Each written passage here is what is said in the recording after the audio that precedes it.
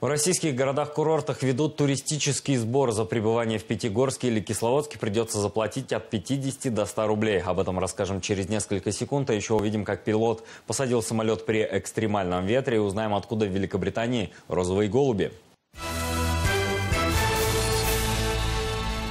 Россиянам придется платить за отдых дважды. Эту новость сегодня обсуждают в Фейсбуке. Кроме путевки, туристы будут оплачивать так называемый курортный сбор. Ввести его предлагает Ростуризм. За нахождение в курортном городе отдыхающий должен будет отдавать от 50 до 100 рублей в сутки. Авторы идеи объясняют, собранные деньги города смогут потратить на благоустройство и создание новых видов развлечений. Пока ввести курортный сбор планируют к 2017 году и только в Ставропольском крае. Там находятся минеральные воды Кисловодск, Ессентуки и Пятигорск.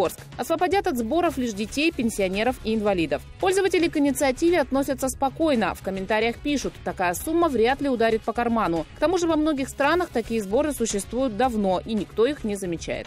А это видео собрало уже 8 миллионов просмотров в YouTube. На нем кадры экстренной посадки пассажирского самолета в аэропорту Амстердама. Лайнер пытается сесть на взлетно-посадочную полосу, но его буквально сдувает сильнейшим ветром. Скорость бокового потока 118 км в час, хотя предельным считается ветер 70 км в час. В один момент кажется, что сейчас самолет заденет полосу крылом, но в итоге приземление завершается благополучно. В комментариях тысячи лайков пилотам за экстраординарную посадку. Пользователи пишут: представляем, как аплодировали пассажиры.